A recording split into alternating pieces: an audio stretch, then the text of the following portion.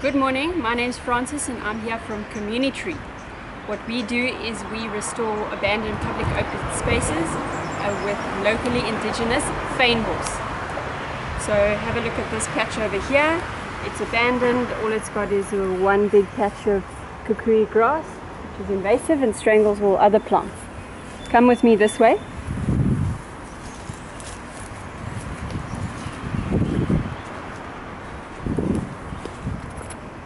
Together with some members from Huisloop, Fred and Muriel, we have been converting this patch of kukui into a beautiful patch of locally indigenous fynbos that now supports a whole lot of other birds and insects.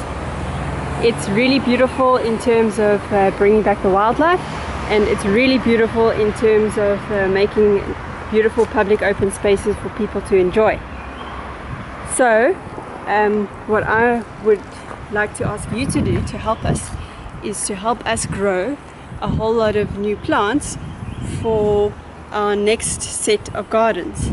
We already have 18 such gardens as part of a network, and that network goes all the way from Newlands to Bonteheuwel, and all you need to do to help is to sign up for home nursery, collect some jars, plastic containers such as yogurt containers, and toilet rolls.